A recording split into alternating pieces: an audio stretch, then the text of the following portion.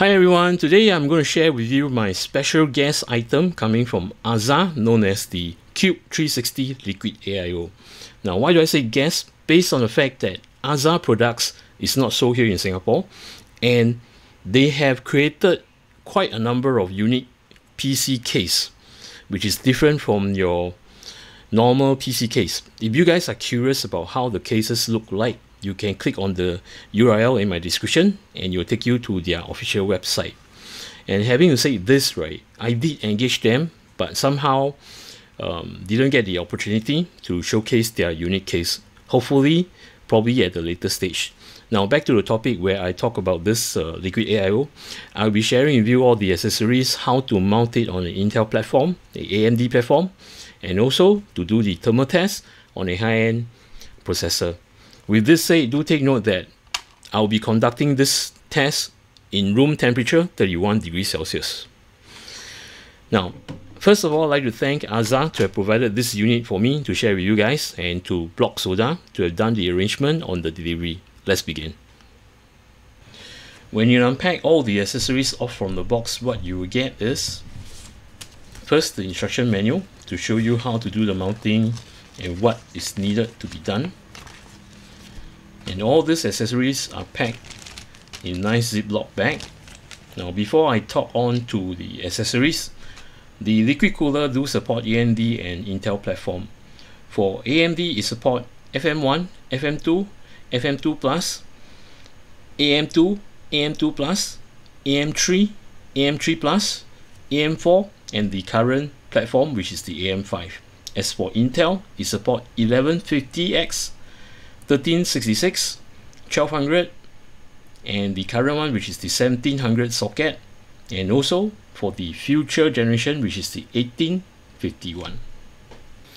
For the accessories, you'll be provided with a AMD mounting bracket. This is where you house your block, or should I say the cold plate, an Intel bracket, an Intel backplate. And for the Intel backplate, you can adjust accordingly to the model of your processor. See, it's pretty nifty. Next, you'll be ushered with 4 Intel standoff, 4 AMD standoff, fastening bolt for you to hold your processor, or should I say the AIO block, to your processor, 4 spacer. These are rubber, not plastic, good touch. Total of 12 fan screws for you to mount your fan to your radiator, and these are quality screws, which I like. They don't rust. Total of 12 short screws. This is where you mount your radiator to your case, and these are of good quality screws too. And I like the way that they do it. You know, some radiator, right, they have this round shape and it's not flat. This will definitely catch the radiator very well on the case itself. Next, you have a fan extension. This is meant for you to plug your fan connector to the motherboard header, which I will show you later. This is a extension ARGB connector, a 2 gram thermal paste, and it comes with 3 fans, and of course the radiator and the block. When I remove all these fans from its respective Ziploc bag, first impression when I hold the fan, they are very sturdy. It doesn't flex, see? And on 4 corners, be it the front or the back, they have rubber pads. This is to absorb the vibration that will cause noise. And this is a 7-blader. And if you notice, right, there are some scoop lines, which some of you will witness this on a GPU, which I believe this is to scoop more air to your radiator. And this is the infinity mirror. Nice touch. Protective ring. That's good. Now besides this, right, at the side of each fans, there are some patterns which makes it unique. And each fan, you're ushered with two short cables. One is the 4-pin PWM fan connector. The other is the 3-pin 5V ARGB connector. And these are short. Reason being, right, when you mount this to the radiator, you will daisy chain accordingly, as in like the ARGB to the ARGB, and the fan connector to the fan connector. So this make cable arrangement very tidy. You don't have to worry about the cable mess. See, it's done. So you can just tuck nicely. And this might be at the back of the case itself, so that you only see the front. Now earlier on I mentioned about the extension. Well, if this is not long enough to, sorry, this end. Yeah, if this end is not long enough to reach, in fact it is not, you can use this extension, plug it, and to plug this to your motherboard. One of the fan header, CPU fan header. Same goes to the ARGB. This is an extension. You can clip to here. Yeah. And to plug this end to your motherboard, ARGB 5V 3-pin connector. Now as for the spec of these fans, I will briefly go through, and you can take a look at the top where it shows you all the specification. Now these are all 120mm fans with a thickness of 25mm, and they are all ARGB with a infinity mirror effect at the center. Now the RPM lowest it can go is 500, and the max it can go is 2000. And these are hydro bearing fans, and each fan will draw at a 0.28 ampere. That is for your fan to spin. And as for the ARGB, it's rated at 0.36 ampere. So having to say so, right, if you to daisy chain this tree, which is drawing at a 0.28 ampere, so total up, it will be lesser than 1 ampere. So it's safe to plug onto your motherboard header without any issues. And of course, these are running on 12 DC. It has a airflow of 57.5 CFM and a pressure of 1.88mm H2O. Next will be the block and the radiator. Starting off with the radiator, the measurements are as follow. From here to here is 404mm, and from the top to the bottom, in fact these are the sides, so from here to here is at 121mm. Now for thickness, do take note, as this end over here is protruding out, else for the other end is not. So for the thickness of this, from here to here is at 35mm, and as for the radiator, from here to here is at 28mm. Judging by the structure of the fins itself, I believe these are 20 fins per inch. As you can see, they are pretty narrow.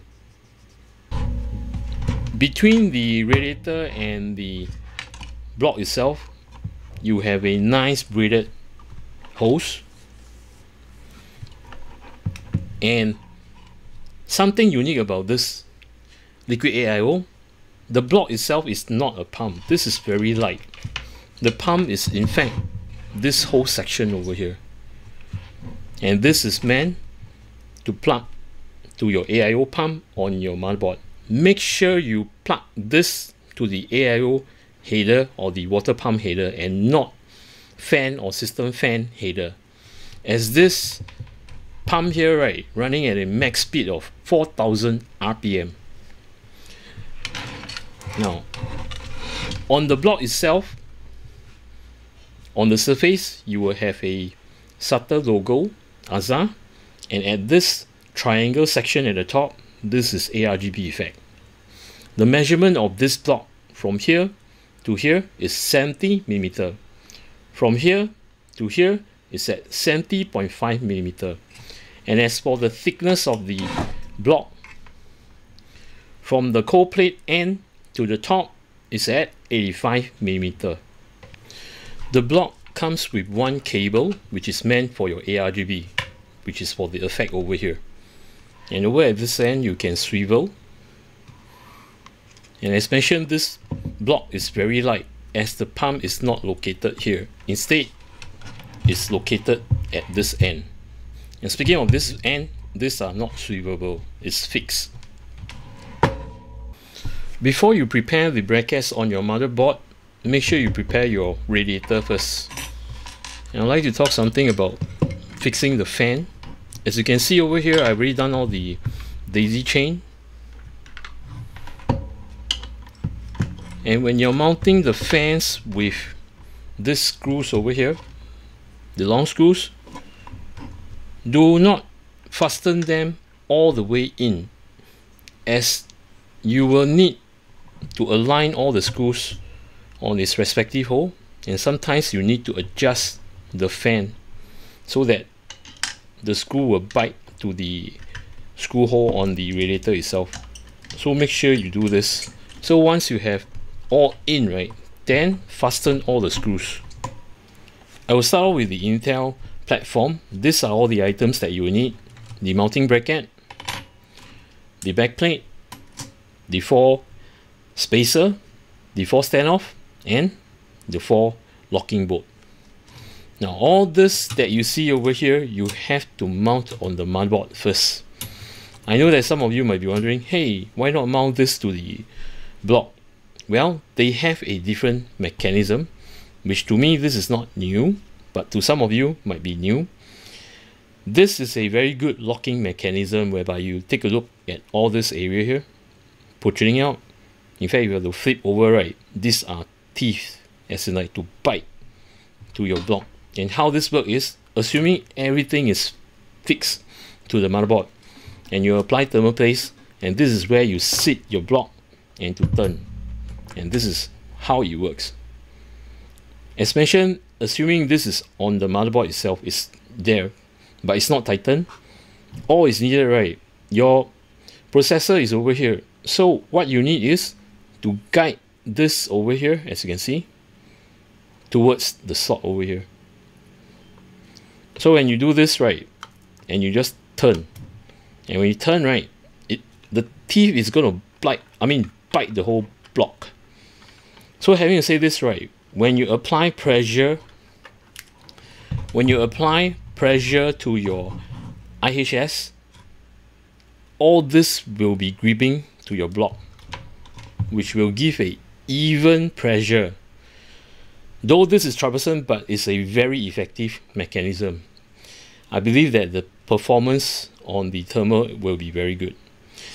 Okay, first off, to mount all this in, prepare your back plate first. Now, as mentioned to you, right, you will need to adjust accordingly to the model over here. I know right now I'll be using a 1700 socket. So as you can see, there are label. Okay, as you can see, there are label model over here and label model over here. The 1700 socket label is sitting over at the yellow cap, which is at the middle. So I will push this to the middle. Okay, for better illustration, this is most top, which is the first slot. This is the second slot, and this is the third slot. So I'll move this to the center. Same goes to this and this and this. Next, remove off the double-sided tape. This is meant for you to tape to the beneath of the board so that this will not drop. I'm not going to remove this, just to show you. So next thing you need to do is to flip your motherboard to the back. Remove off the tape. Then align this 4 screws over here, or should I say the threads, to your hole of the motherboard. Once you have done the alignment, Okay, this is out. Once you have done all the alignment properly, flip your motherboard over. Okay, let me just do this properly. See, the holes are all aligned to the holes on the motherboard. And once you have done this, right, next thing to do is to place your spacer. Now, placing your spacer, right, take note. The rubber spacer, one side is with a smaller hole, the other side with a bigger hole. And your standoff, right, looking at the thread over here, this is where you place at the bigger hole end, which is like this. Okay, and this is to your motherboard. So you screw it down. I illustrate again.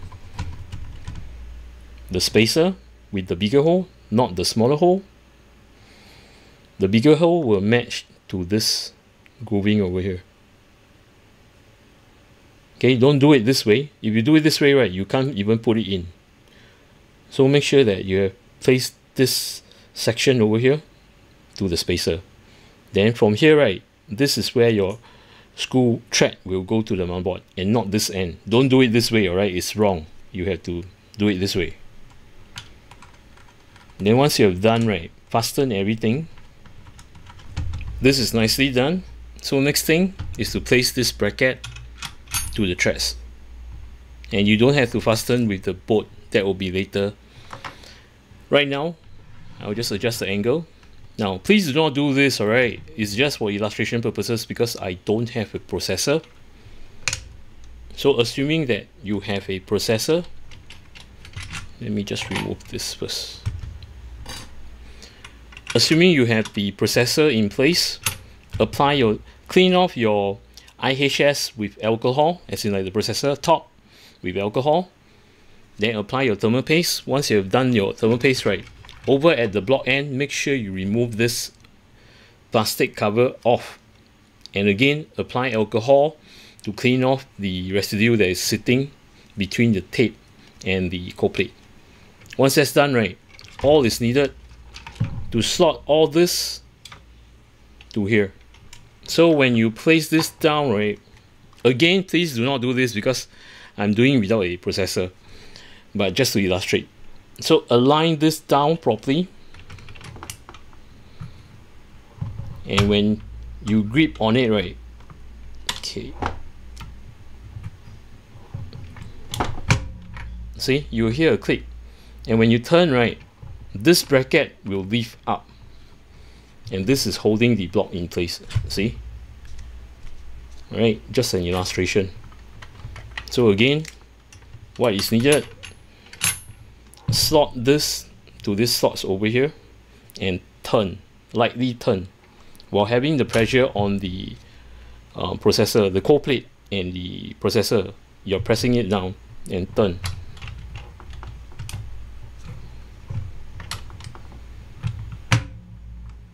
Okay, this will lift up. Once this is lifted up, right, you know that it's in place. Then screw down your bolts.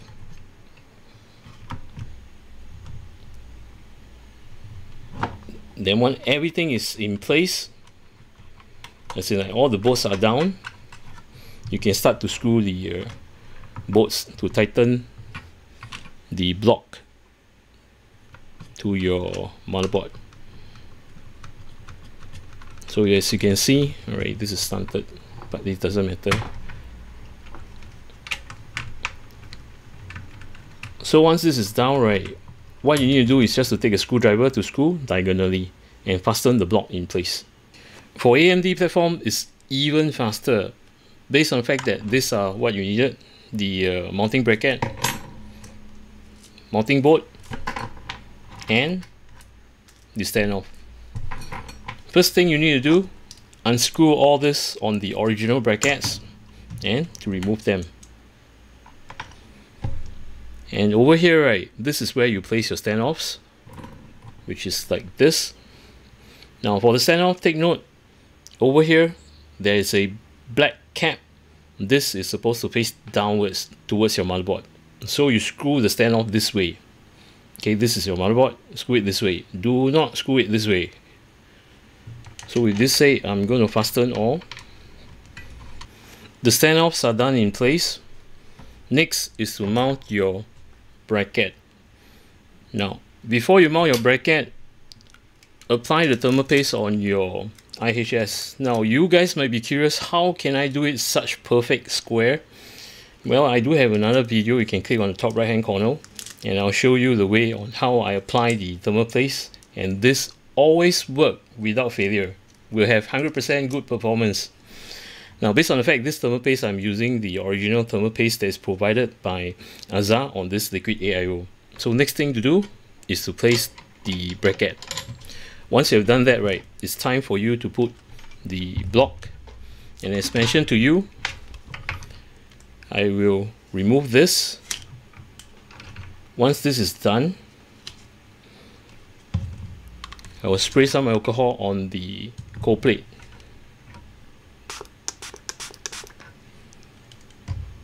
So that all the residue of the tape that is contacting the cold plate, right, to sit for a while, then I will clean it. Once this is done, right, it's time for you to mount the cold plate.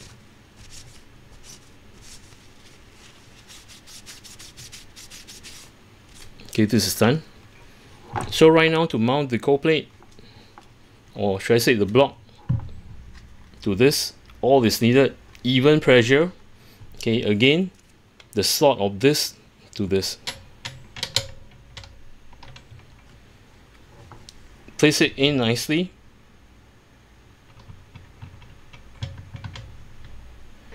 Once it's seated in, right, okay, you hear a click. Now, still holding the even pressure, make sure you align nicely. And why do I say hold this? Because you are pressing the thermal paste towards the cold plate and your IHS. Then next is to fasten the bolt, which I will do here. Still holding on to the block itself, make sure it's straight. Then screw the bolt down so that your block will be in place. Now, speaking of the arrangement itself, make sure that the hose which you see right now, right, is facing towards your M.2 and not towards your RAM. This is the correct orientation. You will yield better thermal results if you do it this way. Okay, I'll fasten. So next thing you will need to do is to tighten diagonally. So do it evenly so that you have even pressure.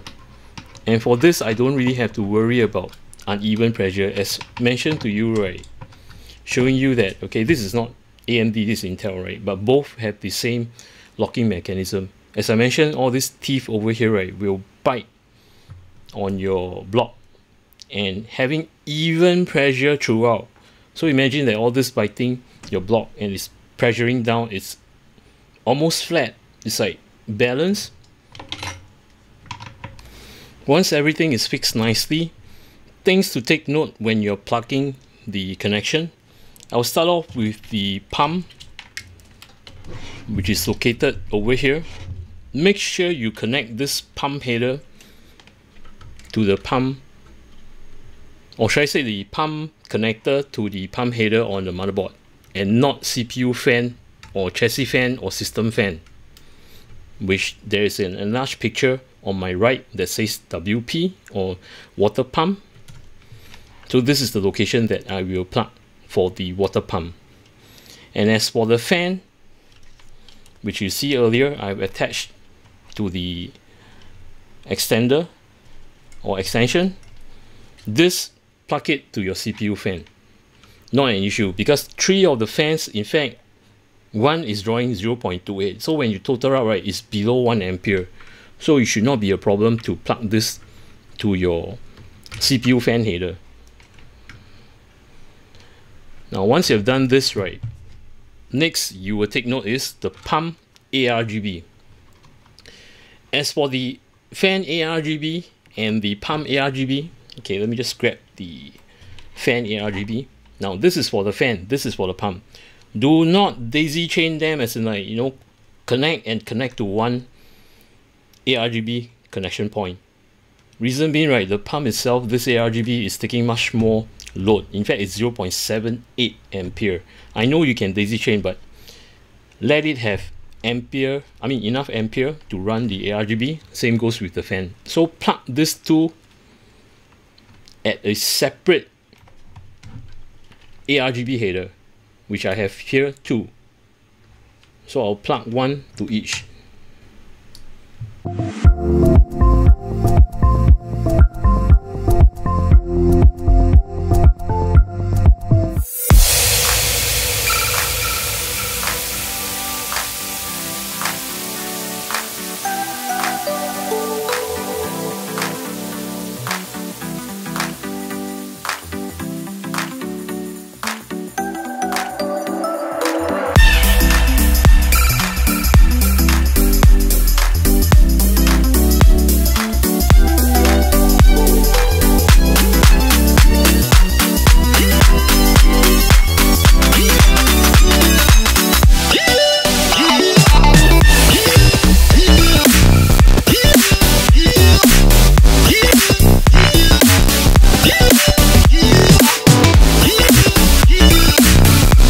Before showing you the benchmark and the performance of this Liquid AIO, these are the components that I'll be using: a Ryzen 9 7950X processor, ASRock motherboard, which is the X670E Steel Legend with the latest BIOS, and the RAMs is 32GB kit. Now, what I've done is on the OC tweak or twinkle, I have set the XMP profile, which is this, to Expo 6000, then followed by an offset on the vCore, which is this, and I'll set it to minus 50 milliwatt. And on advanced mode, under AMD overclocking, I've done the precision boost overdrive, which I've set to manual, and these are my settings for PPT, TDC, and EDC. Now, having to set these figures over here, right, when you see the benchmark, it doesn't mean that it will show you this. It depends on how much cooling you can produce or to provide the system, then it will just pull accordingly. Besides this, on Curve Optimizer, I've set all cores to -15. And on the hardware monitor, where you see that my pump and fan, which you can see, this is the fan, the radiator fans, and the water pump. The water pump, I'm setting it to full speed. In fact, it's full speed. You can't change the pump, as it's not PWM, so it will be running at full speed. And for the fan, which are the radiator fans, I have done a custom curve whereby once it reaches at 70%, that means to say the temperature is reaching at the temperature is reaching at 70, it will pump the fan to 100 max. In Windows, this is what you'll be seeing. First off, the orientation. This is in fact a live feed. As you can see, it's moving. And just to show you, the temperature is still 30 degrees Celsius. So I'm testing this based on 30 degrees Celsius, and this live feed will always be here. Now, how I conduct the test is pretty straightforward. I will first run 30 minutes, and once it's stopped, I'll let it idle for 10 minutes. Once done with the 10 minutes of idling, I will conduct a 10 minutes throttle test, and to record down the temperature and such. Things that you need to take note is the CPU temperature, the clock, as in like how much cooling it provides, it will pull to the megahertz. And this is in fact the average. Why do I say average? Let me just pull my hardware info. See, this figure over here that you see is in fact this. So I'm not showing you all the cores, I will be showing you the average.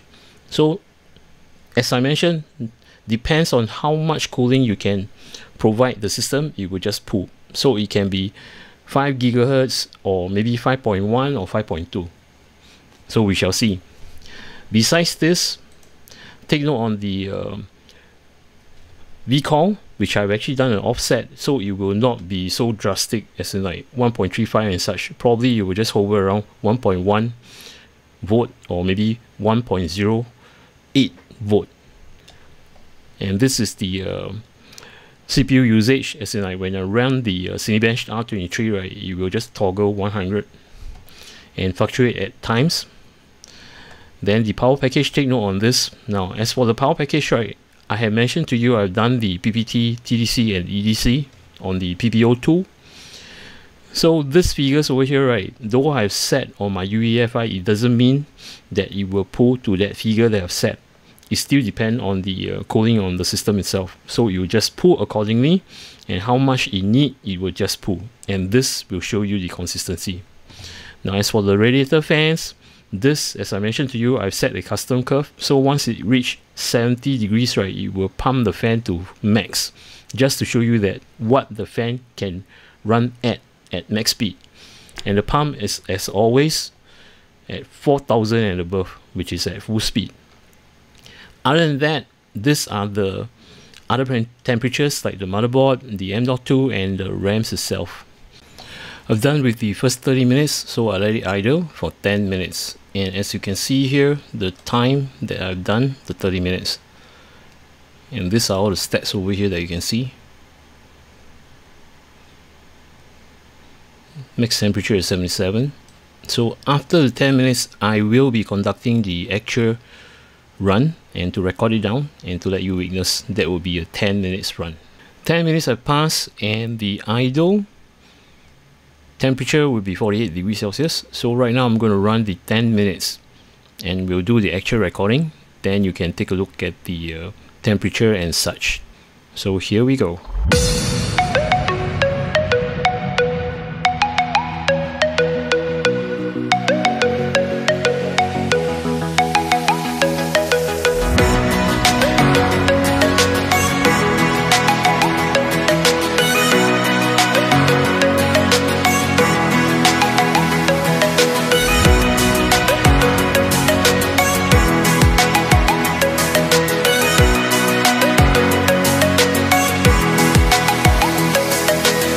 Almost time right now. In fact, last 3 minutes, as you can see, is consistent at 70 to 77 degrees Celsius. In fact, it's most of the time 77 or 76, hovering around there, and it can hold at 5 gigahertz.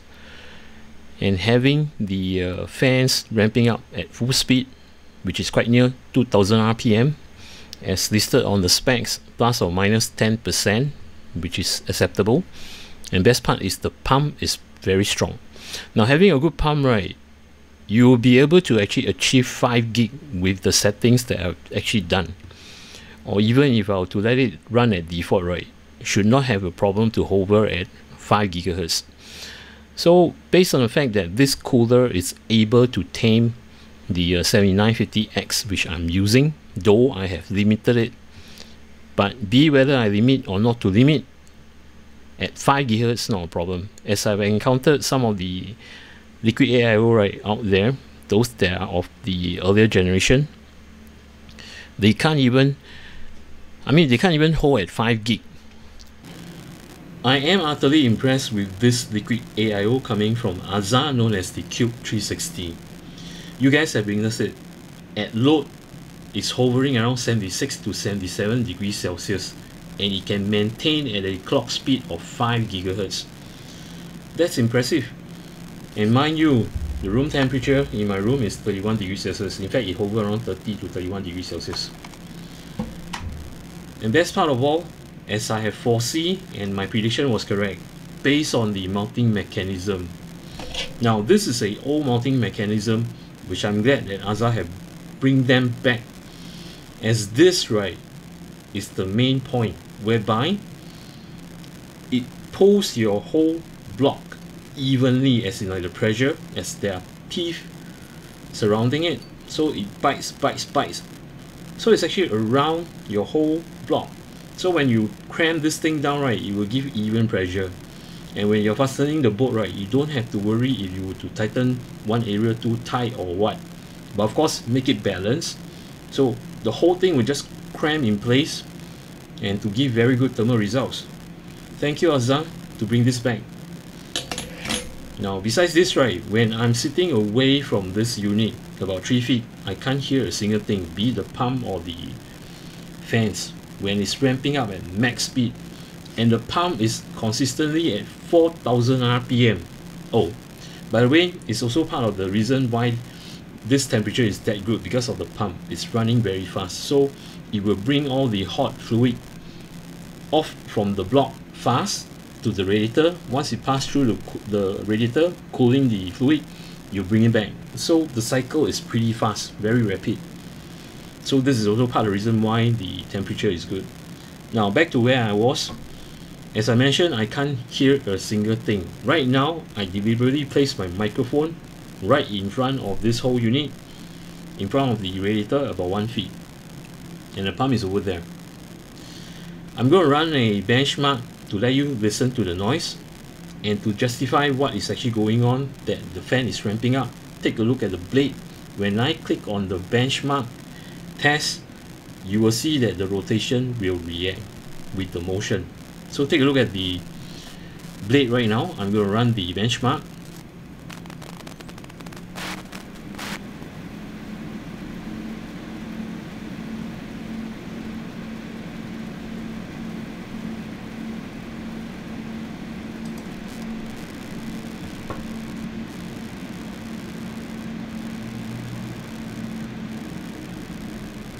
So that's the only noise that you will listen to. In fact, it's a very subtle hum. It's not a sharp pitch. And mind you, the fan is in fact blowing through the fins of the radiator, and it's not drawing. That will even cause high pitch, but it doesn't. It just hum. It's so quiet. So imagine that if you were to place this inside a case, and which is away from you about 1 feet or 2 feet, and you ramp up all the fans, right, you still can't hear anything, not even the pump. I've moved the mic away from the system over here, as you guys can hear the static. I do apologize. Now back to where I was. Another thing which I like about this unit is the ARGB effects. The diffusion is nicely done, it's very bright in color, and it's very vibrant. Best part of the whole ARGB system, right, I like the design of this pyramid. I was so engrossed looking at it while benchmarking. It's like looking around and replaying the video which I've shown you guys. It's nicely done. Alright, hope you guys have enjoyed what I've shared with you, and I would like to thank to Azza to have provided this unit for me to play with and to share with my viewers, and also to Block Soda, especially to Block Soda. Without you guys recommending Azza to me, right, I wouldn't have got this product, which is not sold here in Singapore. Thank you very much, and also for the delivery. With this said, if you guys are new to my channel and like my content, do remember to subscribe and to click on the notification bell button. Till then, take care, goodbye, see ya.